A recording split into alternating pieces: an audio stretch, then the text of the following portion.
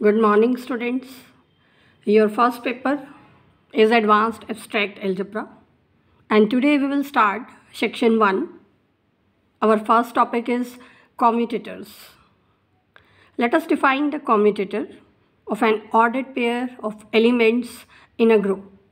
So let us take G is a group, and we take two elements x and y belonging to this group G.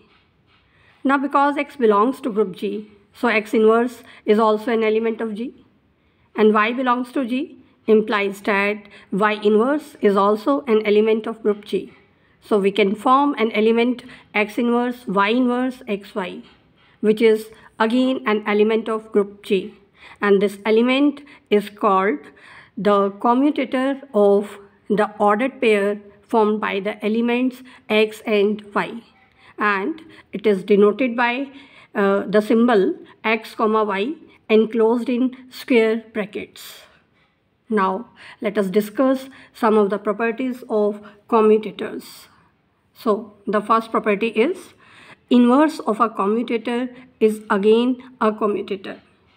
Let us take two elements x and y from a group G, and then by definition of commutator, the commutator of these two elements x and y is defined by the element x inverse xy. Now let us find the inverse of this commutator.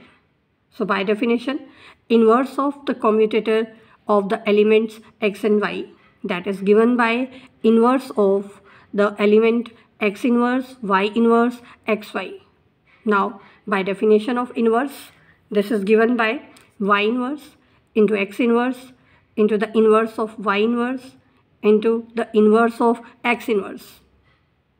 So this element will become y inverse yx, and by definition this is the commutator of y with x. So we have proved that the inverse of the commutator of elements x and y is equal to the commutator of y with x. In the next property, we proved that conjugate of a commutator is again a commutator. If we take an element x belonging to a group G, then its conjugate is given by G inverse xg, where G is also an element of group G. Similarly, for y belonging to group G, its conjugate is defined by the element G inverse yg. Now let us find the conjugate of the commutator formed by the elements x and y with respect to G. And we proved that it is given by the commutator of conjugate of x with conjugate of y. Now, in order to prove this, let us take G is a group, x and y are elements from the group G, and G is also an element of group G. Now let us find the conjugate of the commutator of elements x and y. Now by definition of conjugate, this is given by G inverse into the commutator of x with y into G. Now by definition, commutator of x with y, this is given by x inverse into y inverse into xy. Now we can write this expression again by using GG inverse in place of identity. Now G inverse into x inverse, here we can insert identity, and that can be written as G into G inverse. And again y inverse into, here again we have inserted identity, which can be written as G into G inverse.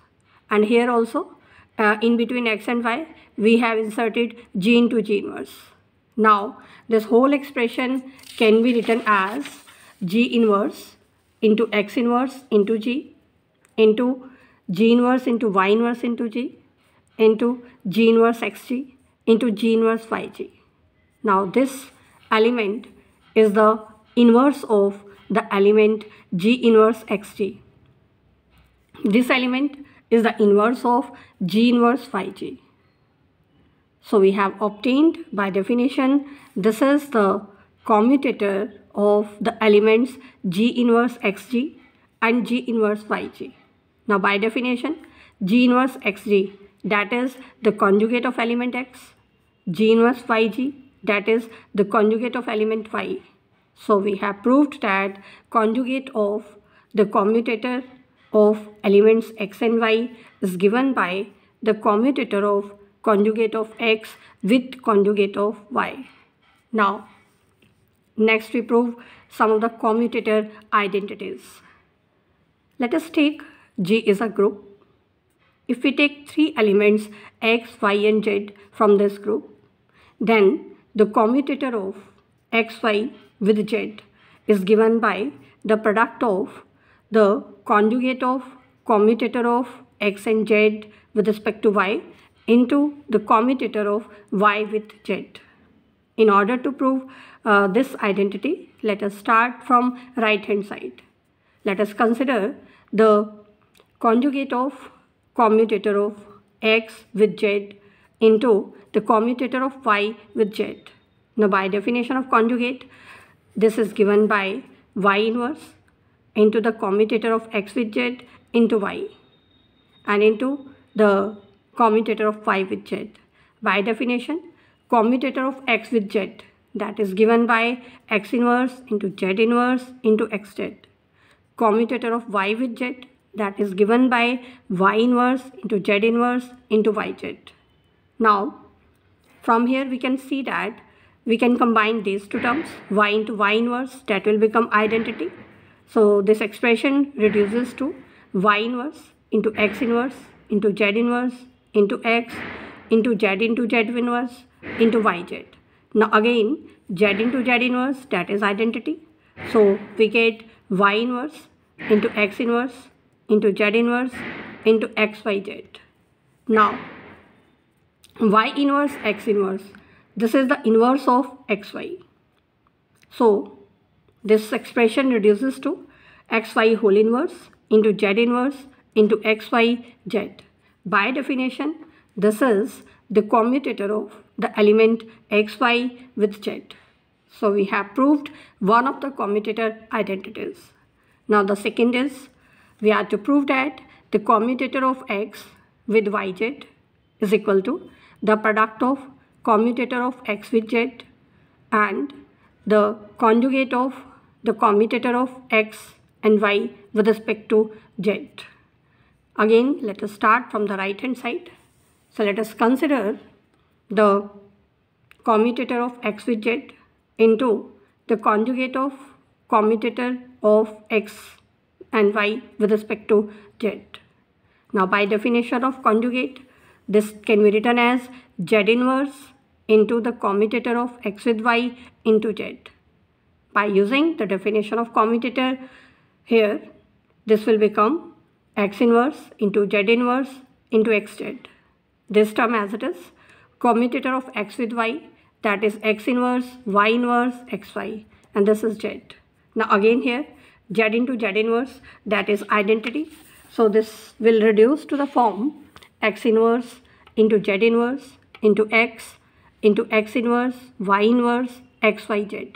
Again, from here we can combine x into x inverse. That will become identity. So this expression becomes x inverse into z inverse into y inverse into xyz. Now z inverse into y inverse, that is the inverse of element yz. So we have obtained x inverse into the inverse of yz into x into yz. Now by definition of commutator, this is the commutator of element x with yz. So these were some of the commutator identities.